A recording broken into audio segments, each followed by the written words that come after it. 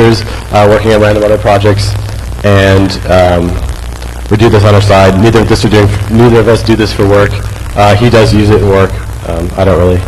We both work in the security industry. I'm also a student, and this is about exploit frameworks in general and about new exploit technology that we and other people have been working on along the road of Metasploit. So.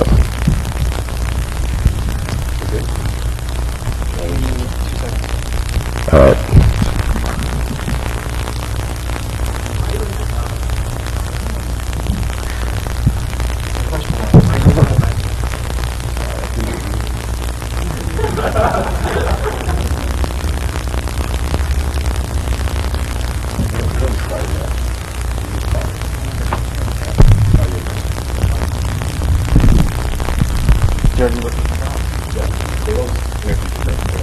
Okay, well, like Spoon said, my name's HD. I work for a company called Digital Defense, Video Risk Assessment Services, yada, yada, yada, spam.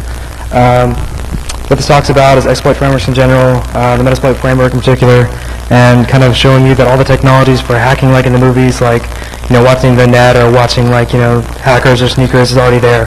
There's the whole flying through the cities with the Gibsons and stuff. Well, you can do it if you want to, but why waste the CPU on it? I mean, so some of the things we're going to show off today will be things like the... Cool. Some things we're going to show off today will be things like the VNC shellcode, where it doesn't touch the disk at all, but gets us a remote interactive desktop of the system we're attacking. Things like that. So, yeah, we'll start with an introduction, and then we know this is 2 hours. A lot of people have other things that they may want to do, so we sort of split it into two different sections. So we'll go through the first thing and do some demos, and then go more in depth and do some more demos. So we'll start with some background information on exploit frameworks, not necessarily specific to Metasploit, but just what's out there now and what the current state of things are. So, what is an exploit framework? It's an interface for launching exploits. There's a lot of reasons to use one. It allows you to have standardized exploit modules. It allows you to have a suite of reliable shellcode. At least in our framework, you can specify a different shellcode. That's not necessarily the same for all other frameworks. Your library of common routines often includes a lot of pro features. A lot of this is really good from the exploit developer's point of view.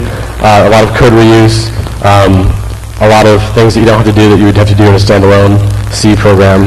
And also a lot of it shows in using it, having a standardized interface to use all the different things and having a lot of advanced features that you wouldn't have in a normal standalone exploit. So why are exploit frameworks needed? Well, as anyone's aware who's been going to PacketStorm or other public security websites to get exploits for the last few years, just about everything you download is a piece of crap. I mean, honestly, the things that you're able to find publicly as far as exploit code, 90% of the stuff just sucks. Even worse, if you start looking at this code, half the code is boilerplate. It's copy and pasted someplace else. How many times have you seen the same TSO shell handler being copied from the same DCOM exploit to serve UF to boot all in a row? I mean, it's kind of gross out there. No one can really code. The people who are writing exploits aren't really programmers, so people who know just enough about security and programming to get the code done and working. And that's kind of what we're running against.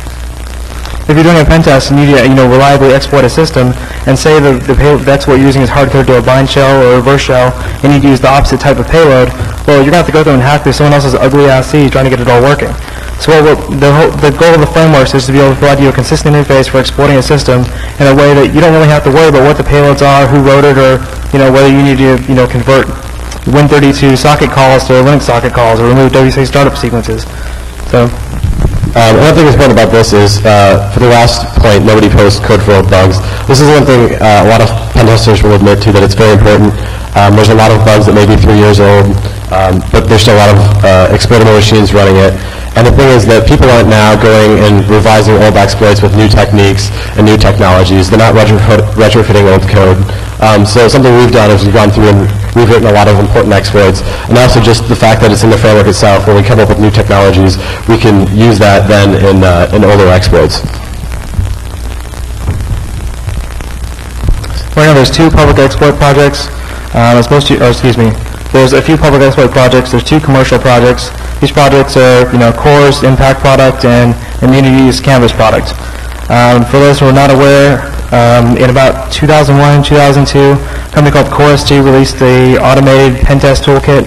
Essentially, it's a giant GUI interface that had tons of exploits in it where you can just drag and drop root shells. Now that's great and all. I mean, it's nice. It worked pretty well. They've got some really sharp guys working on it, but they charge $15,000 a license.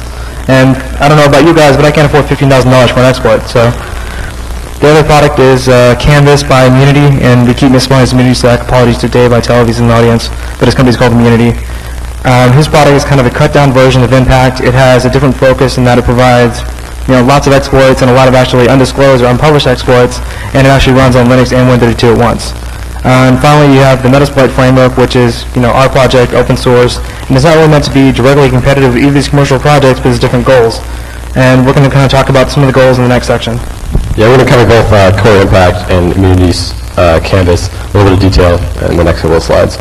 So first, Core Impact. It was the first real exploit framework. I think it came around 2000 or maybe a little bit later. And they were the first to do a lot of things. They were the first to have a functioning syscall proxy and a lot of the kind of set the standard for a lot of the technologies.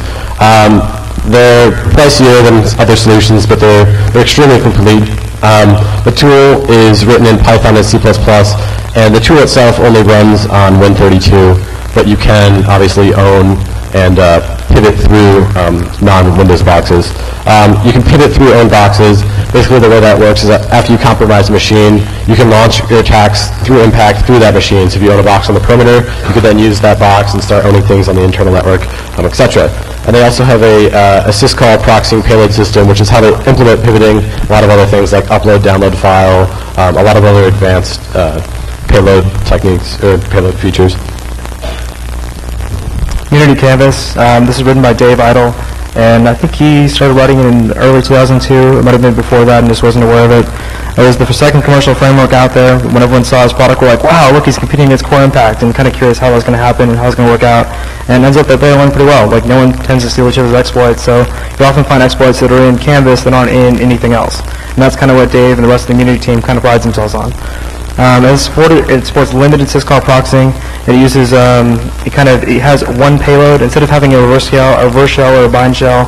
It uses all reverse shells as far as I know, or it can use bind sockets for other things as well. And the actual payload is kind of a multi-connect payload. You can upload files, download files, manage the system, create new connections, do other things through that one payload. It may actually be able to pivot in the near future where you can actually compromise one host, then exploit another host, directly afterwards, like Spoon was talking about a second ago.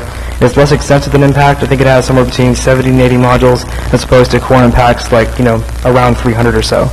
And it runs for about $1,000 a pop instead of $15,000. So if you're a small shop and need a commercial exploit framework, it's not a bad thing to use.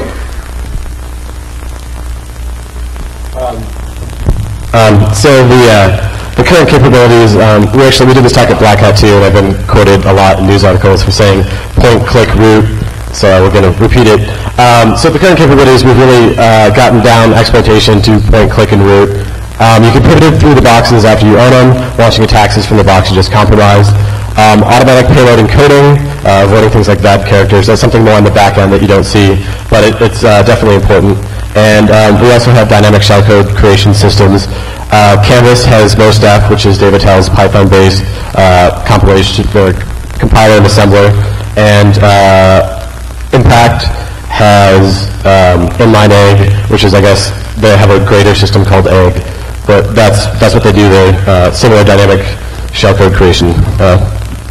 The next section is the Metasploit Framework. Kind of give you an idea what the project's about, where it's going, kind of what it can do right now. We feel the project is stable enough right now for most people to be using it in their organizations to verify vulnerability assessments, to do pen test work, things like that. We've actually been using it professionally for about a year or so now, so it's definitely ready. Okay, so just a brief introduction. It's an open source exploit framework. I believe it's pretty much the only one out there. There's some other projects that sort of concentrated on subsets of things Metasploit do, like payload systems, etc. But this is the only open source total exploit framework. We also think of it more as a exploit development environment. All of us are security researchers, and we do a lot of development work. So we're really using it more for that than actually for going out and using it for pen tests.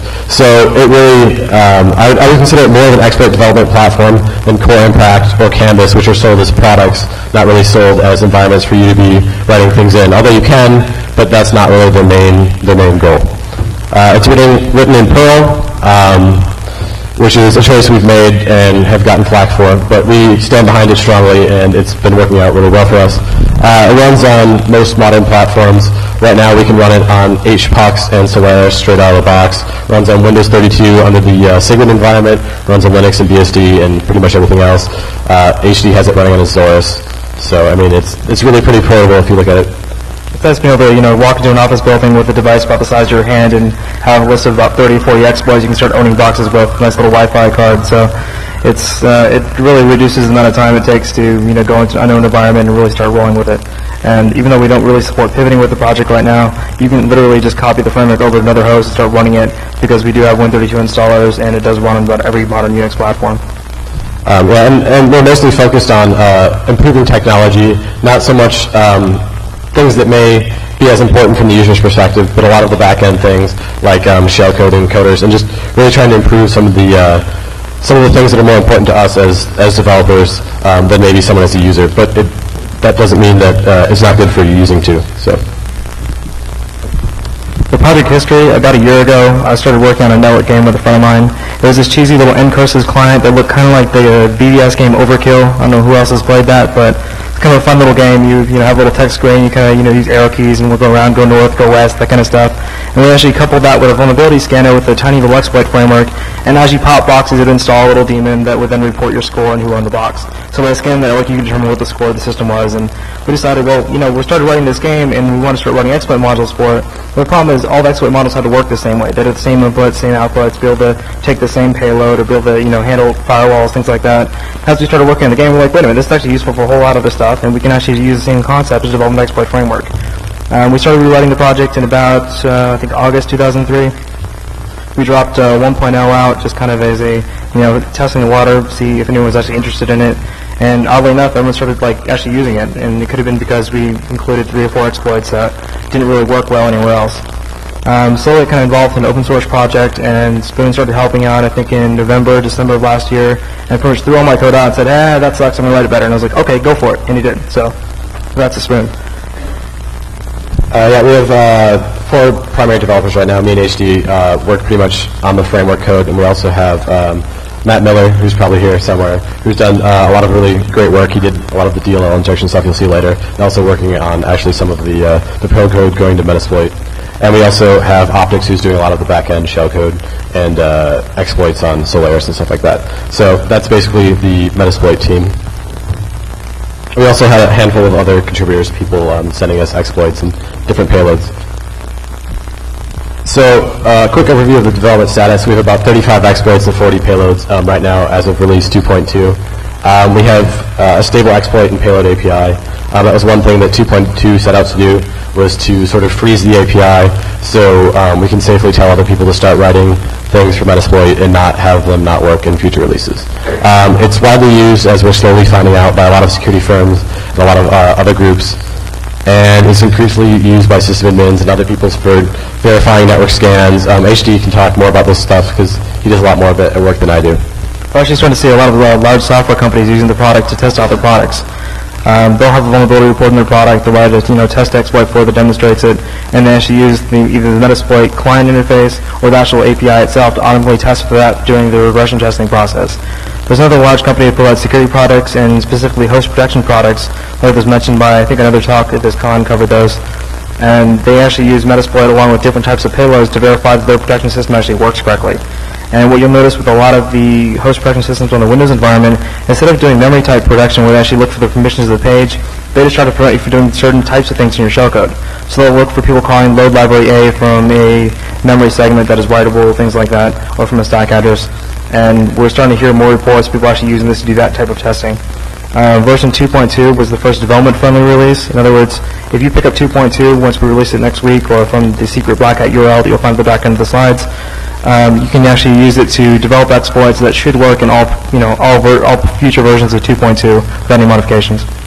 And one important thing quick about the increasing use by security firms of people after vuln scans. It's one thing for a security tester to come in and say a network and say, we scanned your host and we have one unpatched box. But a lot of people are realizing that it's much more impactful and useful to actually go in and then maybe if you have good notes on an exploit, you know it won't crash the box and stuff, actually go in and own it. And so then you can say, you know what I mean, like, not only was this box unpatched, but you also had, you know, your payroll sitting in an Excel spreadsheet on the desktop. So I think a lot of people are realizing this, and that's why it's that's why I think Metasploit is really useful for people in that sort of area, because it's a nice tool to follow up after a vuln assessment. And the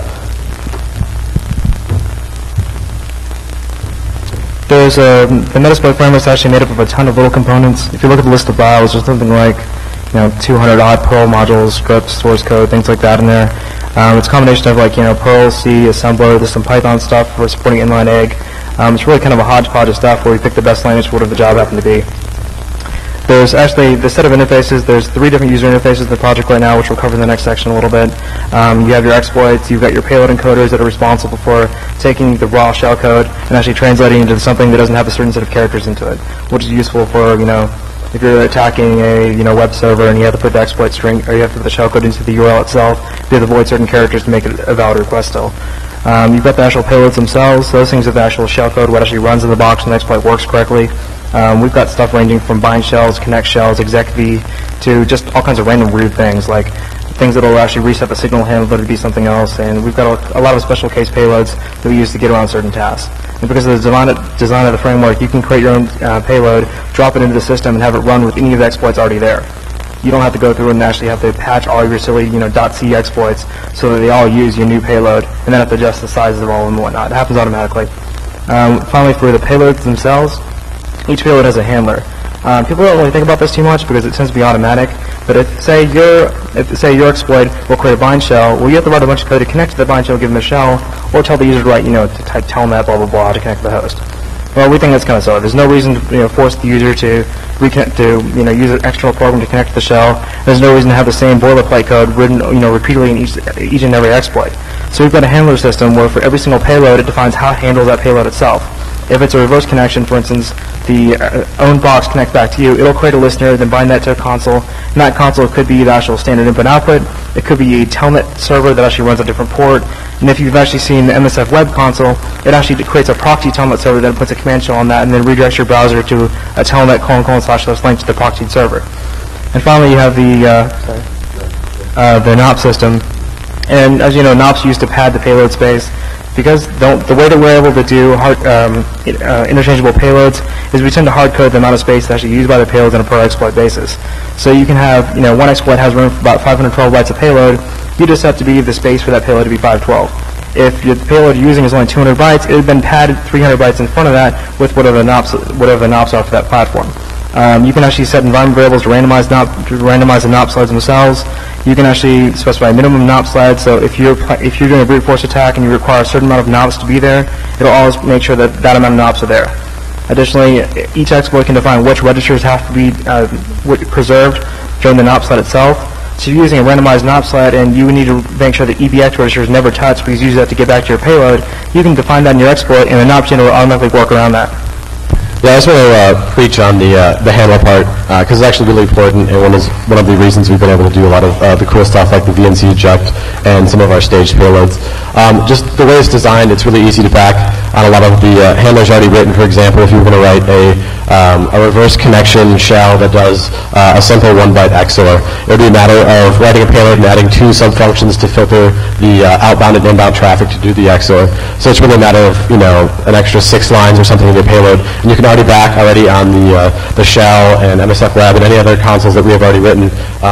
And this actually comes into play a lot when we'll show the VNC stuff, and all of it was really, really simple to implement just because of our payload system and the way the handlers all work.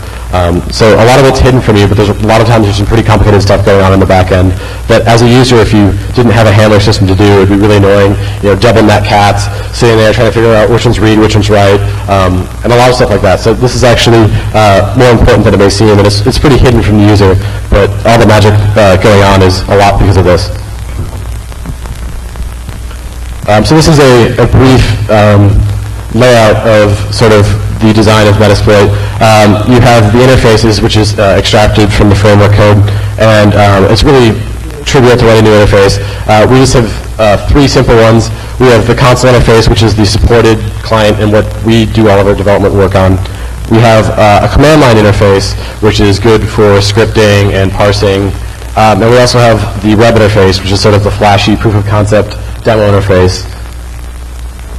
We also, I don't know if you want to touch on some of this stuff, we explained some of the modules before. We have 4 types of modules. The handlers that we were talking about before are considered part of the payloads. We have some libraries. For example, we have a lot of code in PAX. For example, we have an SMB stack. We have a lot of stuff in MSF. We have a lot of core classes, UE utils, and stuff like that. The nice thing is that all those modules all inherit from those bottom classes. So we have probably the strangest Perl OO you've ever seen before in your life. If you start looking at the way that Spoon implemented some of this stuff, you actually have payloads that import from one class and then tell the imported class who its parent is. So it gets pretty tweaked as far as what payload inherits what other class, but the endpoint is you can actually have a payload which handles a command shell with input-output and be able to define whether it's a bind shell, reverse shell, find sock, or whether it goes through some other encrypted channel through ICMP or whatever have you. But because of the way it's designed, you can actually replace the parent handles, the handler's parents on the fly. Yeah, and why that's important is because, for example, we have a staging system for the Windows stuff. And if you're not familiar with what a staged payload is, basically, if you want to, say, get a reverse connection and then get a command shell, it may be 300 bytes. But if you just get a reverse connection and then have code that will read in more code and execute it, that may be 200 bytes. So for space problems, you can then do this staging, and it's also nicer just for a lot of reasons. Then you can have really big payloads and stuff like that. And we have a lot of staging going on. So because of how that works, you can just write a stage, which is really independent of the stager, and then you can build stagers by just saying, I want a stage and a reverse stager, I want a stage and a bind stager, I want a stage and a find sock stager. And you can sort of build your payloads together, and with a lot of code reuse and a lot of backing on stuff like that. So a quick intro to the command line interface. This is actually the same sort of interface that's been around there since version 1.0. But pretty much you do MSF CLI, give it the some string that'll match the type of the name of the payload, or the exploit that you want to use. So you want to explore with the LSASS, you just do LSASS would match. You don't have to do the full module name. You can do dump a summary, which dumps all kinds of information about the exploit. One of the biggest problems with public exploits is you don't really know what the hell the exploit does. I mean, you can go through and look at the comments. You can assume that the usage is actually correct. You can verify that whatever advisor they thought that exploit reference is actually the vulnerability that it affects. But we put all the information directly in the exploit module itself. If you look at most of our exploit module, at least half the code is just meta information. These things are only like 400 or 500 lines long at the most, with some being only like 200 lines, and about half of that is just what the exploit is, what it affects, some references to it, some URLs, things like that, and kind of give you some information about what the exploit actually is. You can see this information with the summary option. This is kind of consistent with the rest of the interfaces. You'll see what options are available, like if there's if there's an option for the host you're going to attack, or the port that you want to attack, or whether you enable SSL for a given attack, things like that. It's all done through the environment, and you can look at those options through that. There's an advanced section, etc., etc. So we'll probably cover these more in detail, but brief idea: you pretty much put them all on the command line. You run up the console with a client interface, and you can script this real easy. Yeah, and the important thing to think about is MS CLI is 100 lines or something. A lot of that user interface code is back in the framework, and we just sort of stick code in front of it. For example, the console interface, the majority of the code is handling nice stuff like tab completion, a lot of other stuff. All of the session logging and the environments are handled actually on the back end and are really user interface independent. So brief overview of the console interface. HD worked a lot on getting really rad tab completion. So there's pretty much tab completion on everything. It'll store a cache of IP addresses that you've used, and you can tab complete IP addresses, commands, payloads, pretty much everything. It supports session logging, which is really important for people doing pen testing. You can, if you want to remember, what you set your backdoor password to a couple of weeks later, you can go through and look through the logs, and it keeps a full time-stamped record of not only the exploit attempts and whether those are successful or not, but also will log all of the data sent through our handler system. So if you get a shell, it'll log all of the shell activity. This is off by default, by the way. It's optional. Well, of course. But it'll log all of that along with timestamps, and then we have a tool, MSF log dump, that can go through and gives you red and blue output, so you can go through and after you can see all the logs. And if you wanted to, it's all timestamped, so you could go through and replay it. This is really good if you're pen testing or something and you have a customer that comes back and said, our system crashed at 5 o'clock, blah, blah, blah, blah, blah. You can come back and be like, well, we owned it at 4. We were out by 4:15, so it wasn't us. this is something that's definitely very valuable. It has history. It's read line, so it's very familiar if anybody's like used to Bash. It uses the same library, so you can do up and down for history. You can do tab completion. Also to that, Metasploit backend or the Metasploit interface is very environment driven. So we have access to the complete environment from MSF, and it's very much like you'd use to establish something, set commands. You can see the environment, unset environmental variables, stuff like that. Last interface was kind of written as a joke, but we thought it was funny enough to keep it in there. Essentially, it starts a little built-in web server on the system, and you can just browse to this web interface and it gives you a list of all these different exploits. You just kind of click along. You click the exploit, and it gives you a list. Okay, here's what the exploit does. You can click the select payload, pick whatever payload you feel like using, go to the next section where it fills in all the form values for all the options that are set, and finally just hit exploit. And what actually happens is it does everything that the console or the CLI would possibly do in terms of actually, breaking into the box, connecting to whatever the payload itself was. It was a bind shell. The web server then connecting to the server, to the port that the shell's on, connect into it. There's reverse connect over and listen for the connection, etc. Bind sock, all about the same thing. And when it actually has a connection, it then starts a separate server on the web server itself, and then redirects the user's browser. Actually, I think right now it just gives you a link to it, to a telnet URL to the port itself. So pretty much you just click through the web interface until it says got shell, and then you click that and it pops up a little X term with your shell. And it all goes through the web server itself. So you can have a single system on whatever network you're running on that's running the MSF web interface and exploit every system through that box. So it's kind of nice. It's kind of broke. It could be written better. It's probably a better way to put it. But it's functional right now, and we don't recommend people use it for production environments, but it's a fun thing to play with and do demos for management and whatnot. And this is another something you could attest to the handler system. I think writing MSF Web was the matter of changing one back-end method to be able to do the connection proxying instead of actually dropping into a shell. So that's another cool thing that the design. The slide on the screen right now is actually showing an XOR encrypted shell, but the telnet connection to the proxy server itself is completely clear text. So in other words, the MSF web server handles the connection in whatever way it needs to, including actually encoding the data as it goes back and forth across the network, and the connection back to the telnet server itself is just like being a remote console on the system. So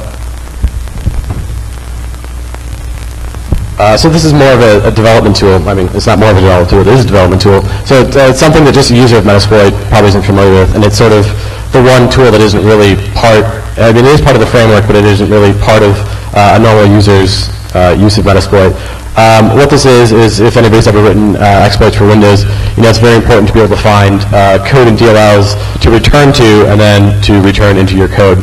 So this will scan PE images offline, either a DLL or an executable, and it will find arbitrary matches. You can do regular expressions.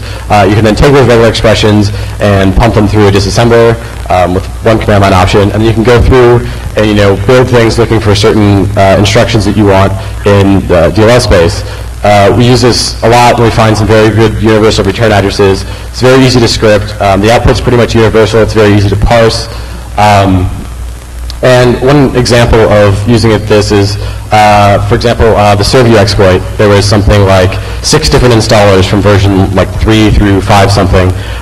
So we just took all the installers. You can use cab extract because the installers are really just cab files.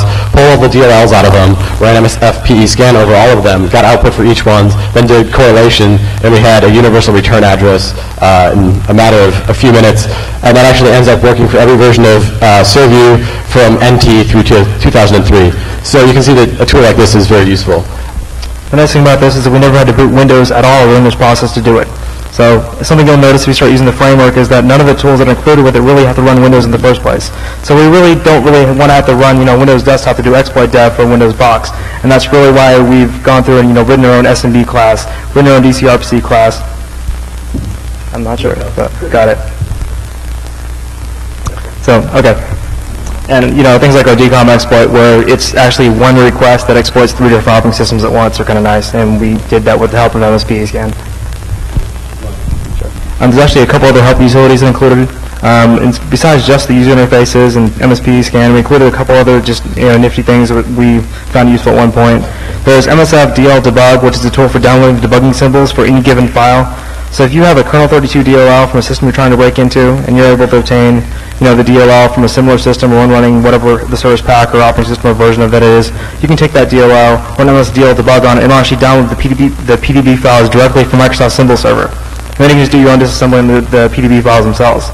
So it's a nice way to be able to obtain the symbol files for any given executable without having to load a window bug or anything like that. This is all done in pure Perl with a PE class parser and whatnot. The other utility we find pretty useful is MSF payload. Every single payload that's included in the Metasploit Framework, you can actually extract out of it through MSF payload. So if you want to go back to writing an exploit in C for whatever odd reason, or you're writing something in Python, or you just don't like the framework at all and you think it's crap, you can actually use MSF payload to generate payloads from it anyways. So if you want to use our Linux reverse connect shell, if you want to use a 132 bind shell, you can just run MSF payload with the right options. It'll dump out a nice, pretty, C formatted or Perl formatted buffer for you. If you want to do this through the web, there's a CGI version of this you can install on your web server and just be able to go to the website and dump payloads all day long. If you need to encode the payload to remove certain character sets, like you can't have a null in your payload, or you need to avoid a certain, a slash character to web exploit, whatnot, you can run through the MSF encoder system, which actually uses all the different encoders in the framework to encode it in whatever way to possibly do. You can specify a specific encoder if you want to, or it'll automatically figure it out based on the bad characters and the architecture and the OS you specify. For instance, if you say, I want to avoid all nulls and this character set, it'll then try, one of about 15 different x86 decoders, trying to find some way to avoid that character. And as each one fails, it'll then fall through to the next one until it'll probably land on alphanumeric before it's finished. At which point you'll have a payload which is, twice the size, but it's all uppercase letters. And the MSF payload and MSF encode actually, like MSF payload won't actually do encoding, but MSF payload.cgi is sort of a combination of both MSF payload and MSF encode in a web version. So you can go in and you can just pick any payload that we have in Metasploit. It actually just works right out of our framework build.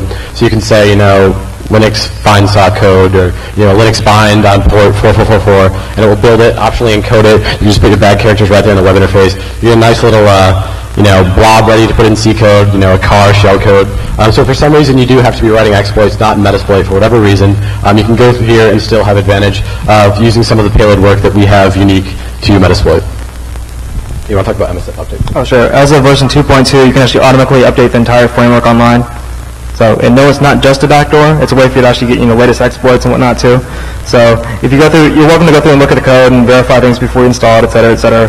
But essentially, it'll do a, MD5 sum and all the files, compare it against the remote version, download any new files that you want, and then it does it all through, our own custom CA cert. We actually define the OpenSSL search directory and do just about everything we possibly can in Perl to verify it's really the right system through SSL. But, use it at your own risk as always. Okay, so then just a summary of that, the Metasploit project would be a stable exploit development platform.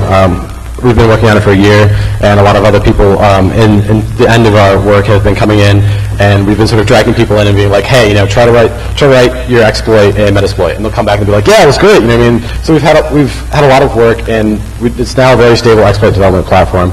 It's designed to use with pen tests. Admins can use it to verify scan results. And another thing is we're focused on technology, not money. We don't have customers per se, so we're not worried about getting the latest and greatest exploit. We're not worried about this and that. We're not worried about making a great GUI on it. That's not our main goals. Right now we're working on just building a really good foundation, a lot of really good back-end technology. And if it means working on something that we think is more important than working on the newest, greatest exploit, that was just advised. There's just an advisory for, then we'll probably do that. And as of right now, we have $17 of donations for the last year of development effort, and it bought us a pizza. So we're already happy with it. So That's it. We have $2 of donations left. So there's been a lot of people working on this for about a year. So if you use it, or if your company uses it, feel free to donate. We have a link on our website. Now it goes straight into buying another Spark station, do Solaris Dev, or your platform of choice if you specified in an email. So.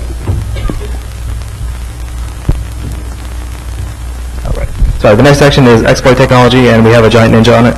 So, the ninja. Yeah, it's kind of squished, but it's supposed to be ninja. Monkey ninja, got it.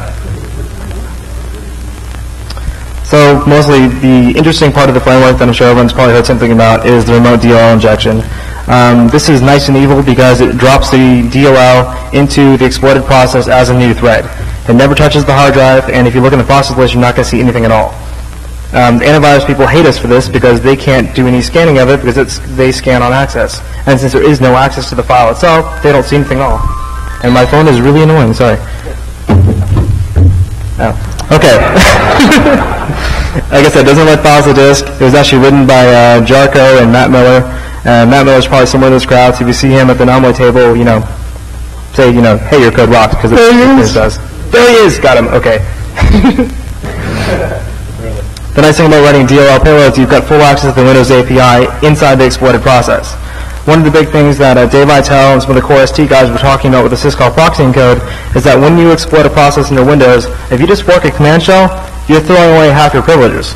A lot of times if you exploit something like a web server or an FTP server for another process, that process actually has access to a lot more resources than you would have if you just execute a command shell itself.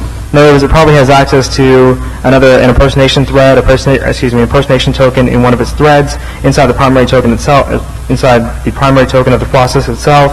And with that token, you could probably gain system access or access to one of the network users in the system. And if you're just executing a command shell like everyone's doing in the exploits like DCOM and whatnot, you're losing whatever privileges you have there. So by writing a DLL which takes advantage of those privileges by scanning all processes, by iterating through all processes, trying to open them up and grab their primary tokens, and then taking over those tokens, you can actually do a lot more evil things on the Windows platform by using DLL injection instead. And you can easily convert any code that's written in C or C++ to a payload. We've actually done DLL development from X being W on a Linux box, and then use those payloads directly on a Windows server as our DLL payloads. And you can definitely reuse existing code like the next slide is going to show you. Yeah, and one important thing about the full access to the Windows API is instead of having to re-implement a lot of stuff in shellcode, or just in shellcode generally when you're trying to access the Windows API, it isn't necessarily the most nice thing to do. It's sort of a pain to write. So we have access to the full Windows API. So for example, crypto, we can just open one of the Windows crypto libraries, download a file from the web. They have libraries for that. SSL, Windows has libraries for a lot of things. So by writing your code as a visual, writing your code as a DLL, you can literally write your code right in Visual Studio, compile it down to a DLL, and shove it across the network. So you have access to anything you would as if you were writing applications on the Windows platform just as an executable. So one of the coolest things we've actually done using this DLL injection technology is the Windows VNC server inject. It injects a VNC server as a new thread, uses the existing payload connection, doesn't require a new connection, doesn't listen on a port. It's based on the real VNC source code. This was actually a really fast process. They went out, grabbed real VNC source code, hacked on it a little bit. It was compiling down to a DLL very quickly. It's a little slow right now because of the way the hooking has to be done since the DLL isn't on disk. But it's very functional, as you'll see in a few minutes, and it was a pretty quick process. They did some hacks. For example, they hijacked locked workstations and hijacked workstations that aren't logged in. This was adapted by Scape and HD. As I said, it breaks locked desktops, and it's pretty cool that you can just go out and grab an open source project and back on all of this work and make a totally rad payload. And we're not installing VNC. It's completely never touching disk. It's never leaving memory, and it's just in the process that we're exploiting, not creating any new process or anything. Question back? Sorry.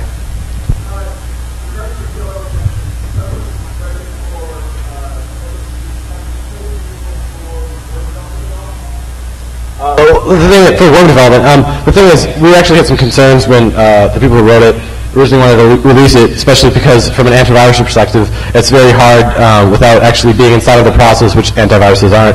So because it's not doing a lot of the normal things of loading the library, it can actually circumvent a lot of different antivirus techniques.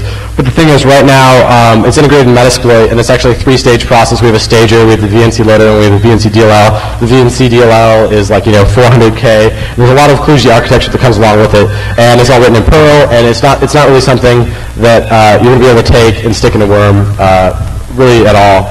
We're not too worried about that. We've thought a lot about it before we released the technology, and you could, I guess, in theory, but I don't expect to see it anytime soon. And there's not really any point. You don't need that much technology for a worm. It's really just overhead. And they have usually a small specific task that they can just write and do anyway. If you look at things like the slammer worm and whatnot, it was like 400 bytes or so that was just in memory, never touched the disk, and had the same issue, which is a lot smaller. If someone who's a really, really bad virus writer wanted to write a worm and they couldn't fit it into, a couple thousand bytes, they might do something like DLL injection to do it, but it's really just a statement that they can't write their code small enough. I'm sorry, did you have a question as well? I'm going to say just repeat the question. Okay, sorry. Yeah. I pretty much repeated the question by answering it. He asked if we thought about using the DLL injection for worm development. So we're going to go ahead and show a VNC demo. Right now on the screen, you see the Mac. We're actually going to own Windows Box through the LSASS bug from the Mac. It's going to own it, create a reverse connection. On that connection, we're going to send the VNC injection code and then the DLL.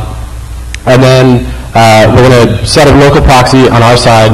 So then we're just going to connect to localhost for a VNC client, and we'll have VNC access remotely to the machine that we just owned. So we'll go ahead and demo that now. And watch the desktop that the VNC server gets installed on. Notice no one's logged into it, and it's really funny to see what happens to this desktop after you hit it with the VNC server. Anyone walking into the console might be a little bit confused, but just wait.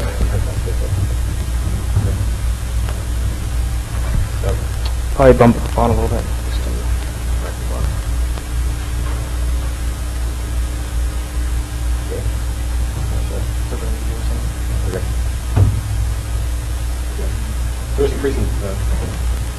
Try to get the font big enough so you can actually see it. And ignore that. Okay, so we're just going to go ahead and start MSF console here and set up. I'll narrate while HD navigates. So you can just go ahead and we're going to start MSF console, which is, again, what I was saying, the preferred interface. You can see this is the Metasploit running on this side, and that's the machine that's about to get owned on the left side. So we're spreading the console interface. Then we'll just go ahead and use exploit. We're going to use LSASS, for example. So enable Python, so it's slow. But we have Python support enabled right now. It's enabled by default, so it's a little bit slower. So then just do like a show options. Show options will show the options. Right now everything is saved, and we had options already set up. And because the environment, you can save the environment to disk, and it'll automatically fill the options back in. You can save from show options. You'll see all the options that are available, both for the exploit, and then when you set a payload, the payload has its own set of options. So example, on the top you have the exploit options, and on the bottom you have the options, which are specific to the VNC injection code.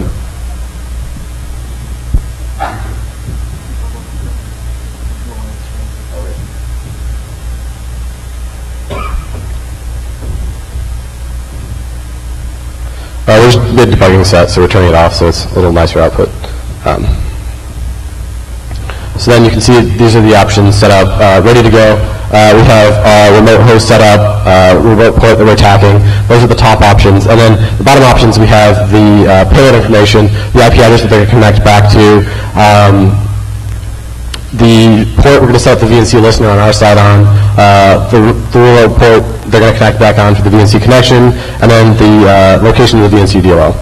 So we're also going to show targets, and you can see that the target list 0 is automatic. It will automatically detect the LSASS and exploit based on the response from the SMB transaction. Otherwise, you can manually go in and set either 2000 or XP, but should hopefully work automatic. Okay.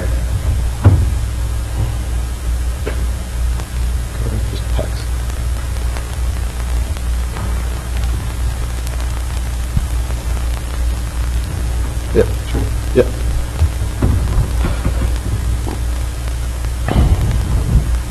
Okay, so we got the connection back, we sent the DLL, we sent the DLL loader, we sent the DLL, everything works.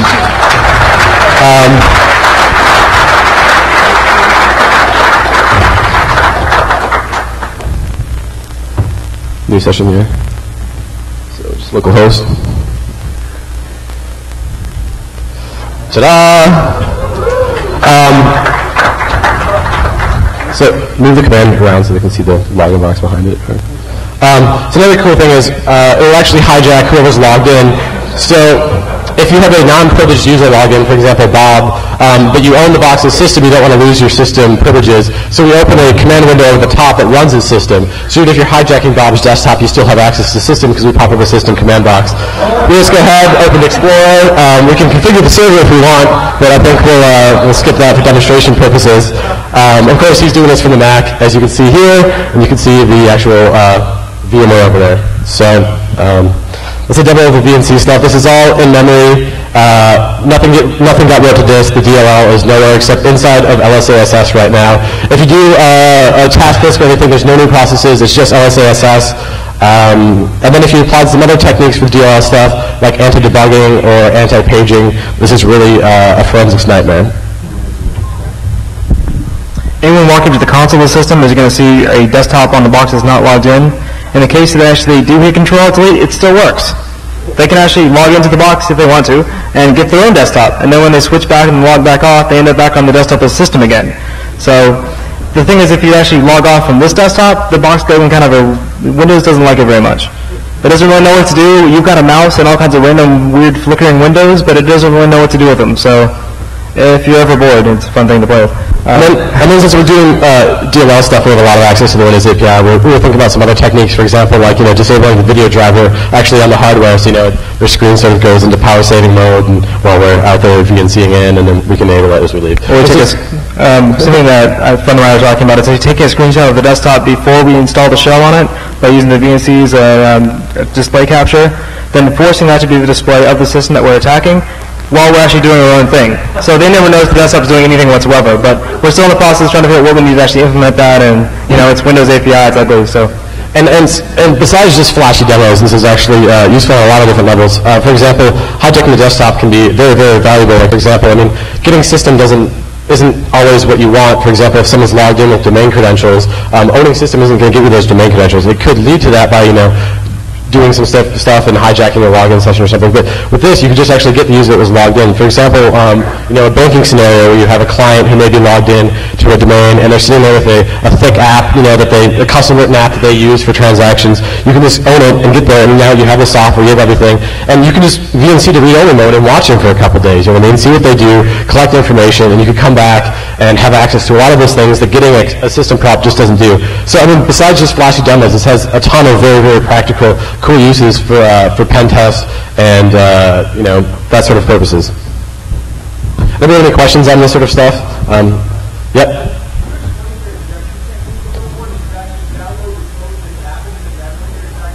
Well, what happens is that we get the initial connection back, which is a stager like I was talking about before, and we send the stage, which is the VNC loader written by Matt Miller.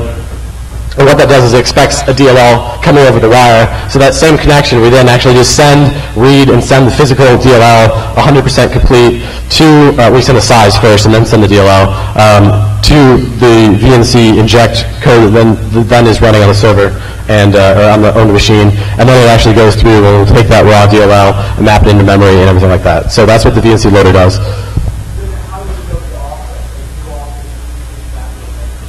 What do you mean? It will actually create a new thread and start the VNC. It will call the start method on the VNC, on whatever DLL we're loading. So we start a new thread and actually start the DLL we inject. If you're curious, the actual connection itself it uses is whatever the original connection was. So if you use it with a bind shell, it will then do the VNC across the same connection. If you use a reverse shell, it does that as well. The question in the back of the end of the classes.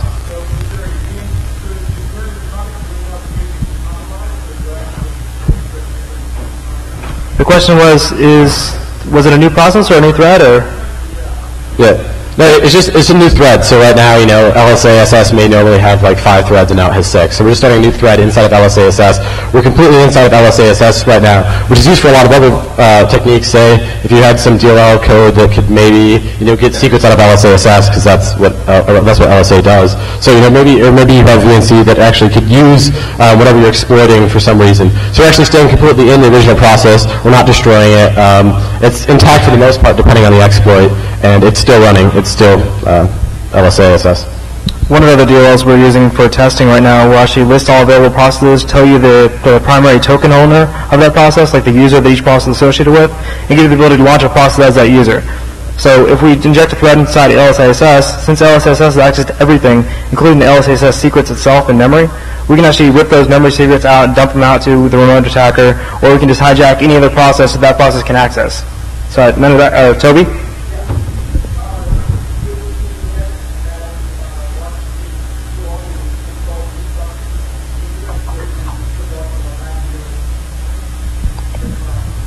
The question was whether by exploiting LSASS we can actually hijack and listen to all the logon requests in the system. And actually, yeah, because LSASS uses the GINA DLL to actually do the password authentication, we can just bypass that by patching LSS directly in memory or hijacking the actual NT port it uses on the underlying system to actually sniff LSS requests or sniff logon requests. And also because this is a real, DLL and it's being loaded correctly, you have access to a lot of things. You can import other DLLs. You can access a lot of the, things that are set up correctly inside of the process for you as a DLL who will do a lot of things inside the process. This, of course, would be custom things. We don't have anything. Every expert's going to be running a different process, and everything's going to be different based on the process. But you have the ability to do a lot of really cool stuff, and you're writing your stuff in a DLL, and that's pretty much it.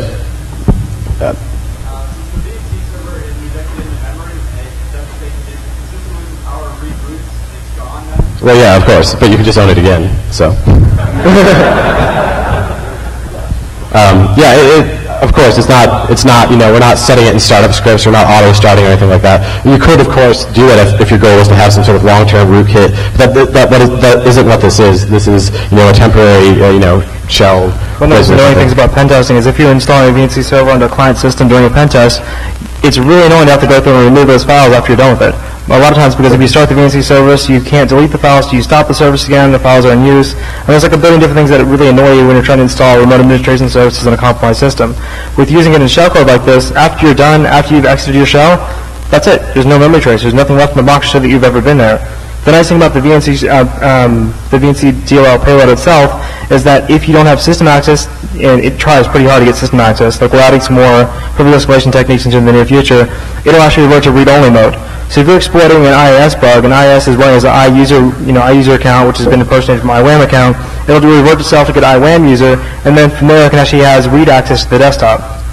So you can't actually read the keys of the desktop if you're not system yet, but we're working on different ways to manipulate the API to get further into the system, even if we're not in a system. So we'll see how things go. Hopefully in the next few months we can have some really nice ways to either immediately get system access or do other bad things from a non-privileged user account. We're working on another system called Interpreter, which we'll talk about a little bit later, but that's more of a complete payload solution. This is just our flashy demo of VNC stuff. And it was actually put together very quickly, which goes to attest the very cool technology that it is. Is there any way to do this undetected?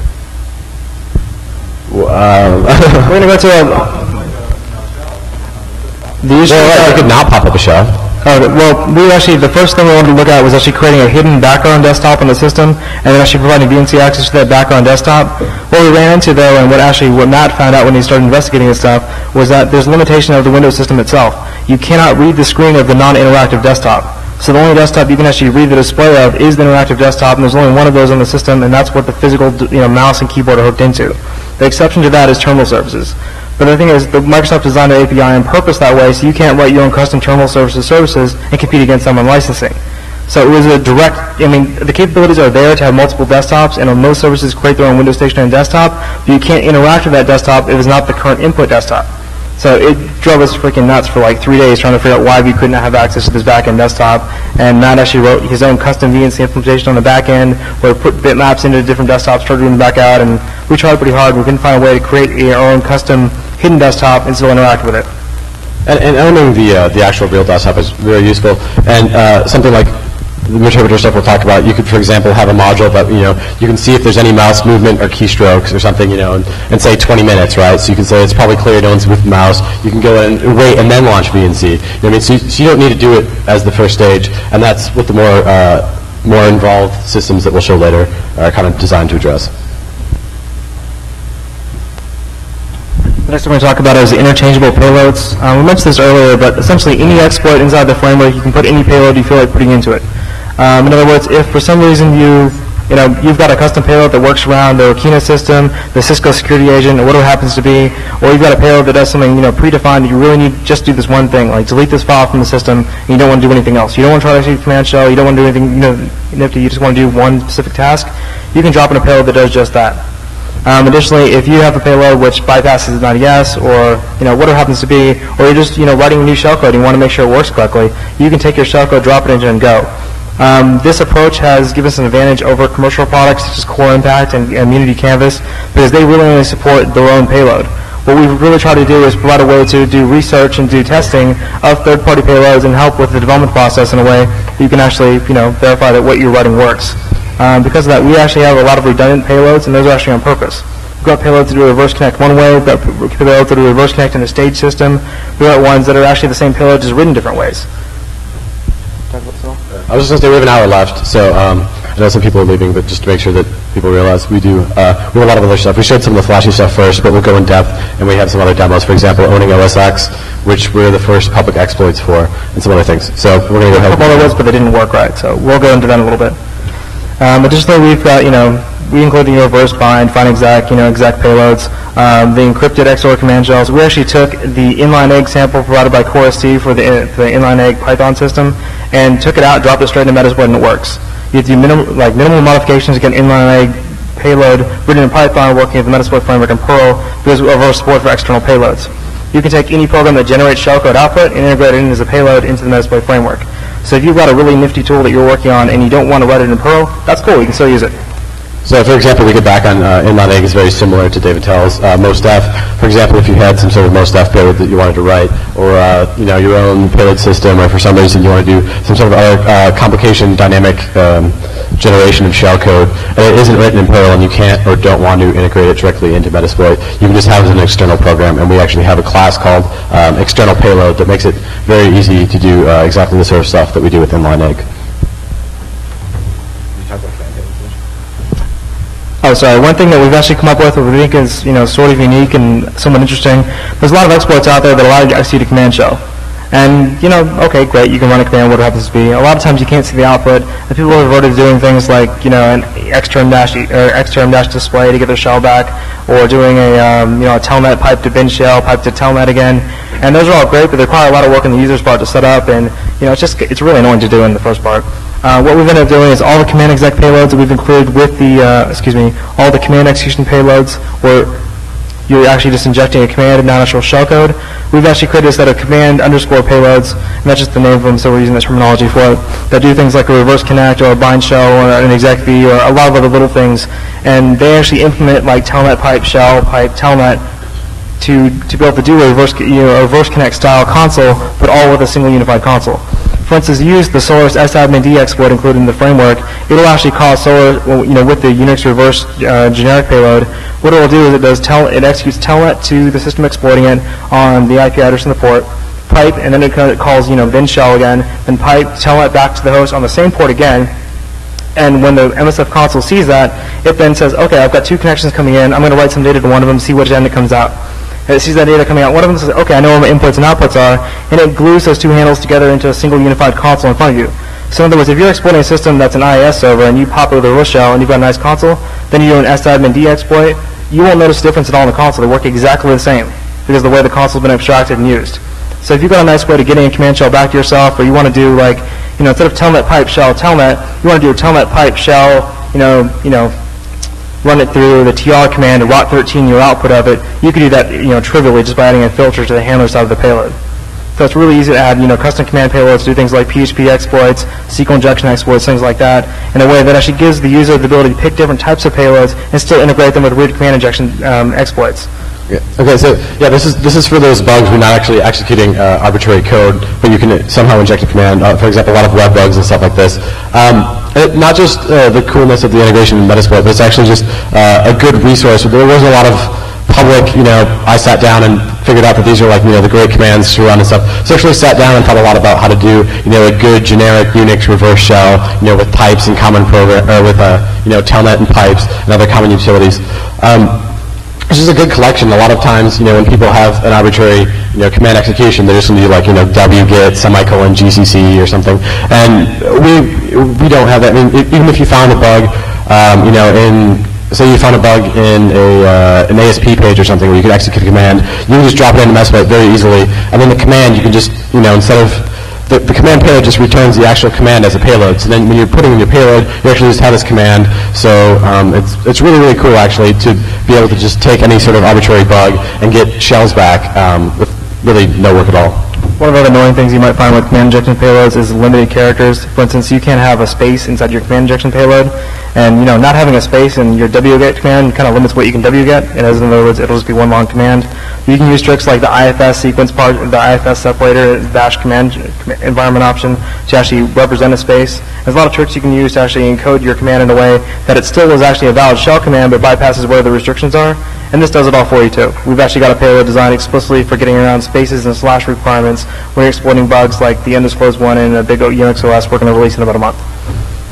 So, sorry, but we've been slow on the advisory process. You didn't hear it here. Okay, so I guess we can just go ahead and do some payloads demos. We'll do some XOR shells. Go ahead and throw up Ethereal or something so you guys can actually see that it is indeed XORed. We'll do some inline egg stuff, some reverse and fine sock, and just go ahead and show you some of what that actually looks like in the wire and why that's good. So.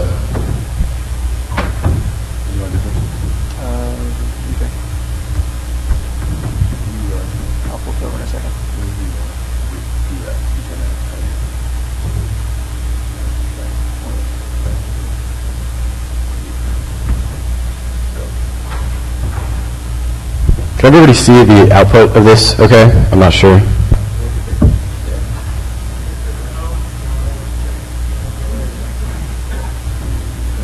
Cut off a little bit on the bottom. Make sure you do that.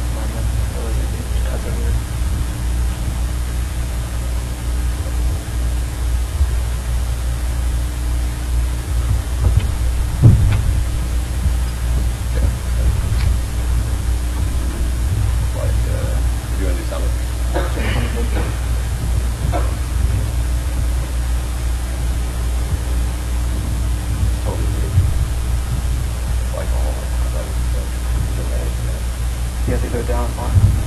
Yep. It's not going to work.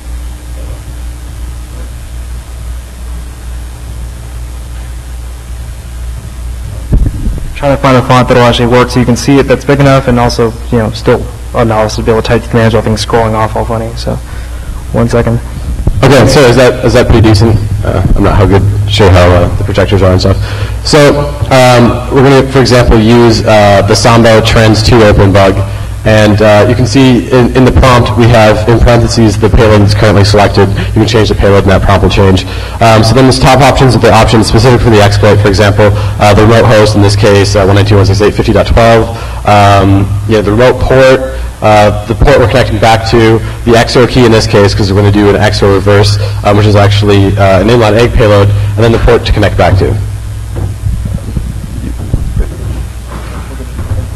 All right, so we'll go ahead and exploit this.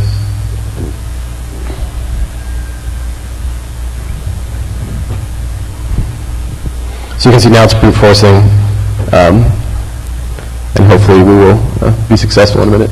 Okay, so hit it a couple times. Yeah, so we got the shell back. We usually inline egg payload and then do an interactive bash. You actually have a nice bash prompt as root. So that was all done for you. You actually see on the network wire. This is what the data is looking like. I don't know if you want to do a follow TCP session or something, but so we'll do PSA UX output. You see it's obviously fine for us, and yeah.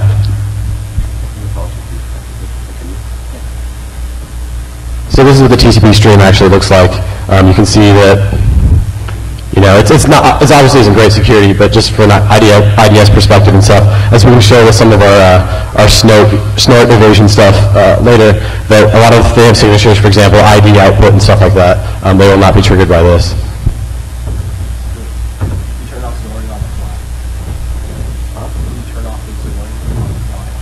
The XORing is done specific to the payload, so we're using an XOR payload. So yeah, if we wanted to use a non-XOR payload, it wouldn't be doing XORing. So, and then the key was one of the options. If you looked in the payload options, you could set a different XOR key.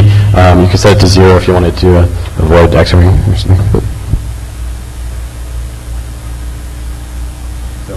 Okay, so does anybody have any sort of questions about that?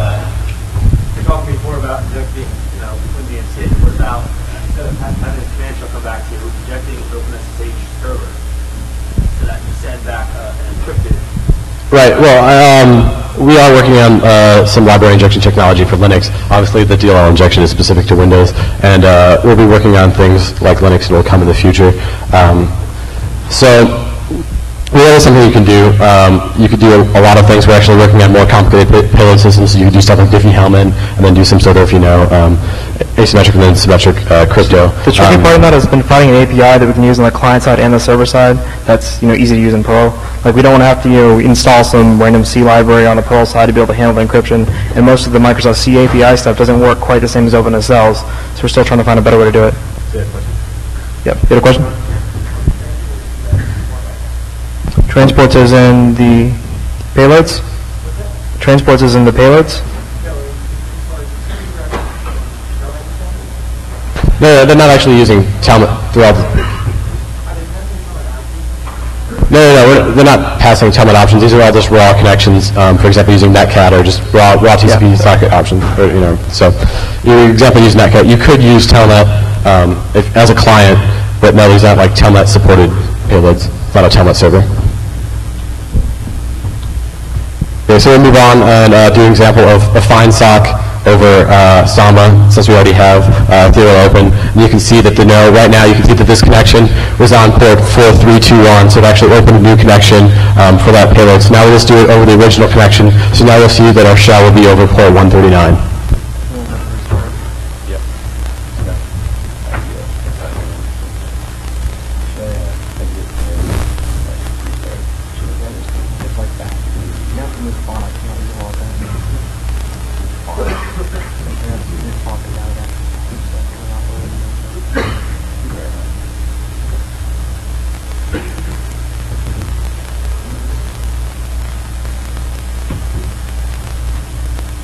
That's still readable, right? On the slides? Okay, cool.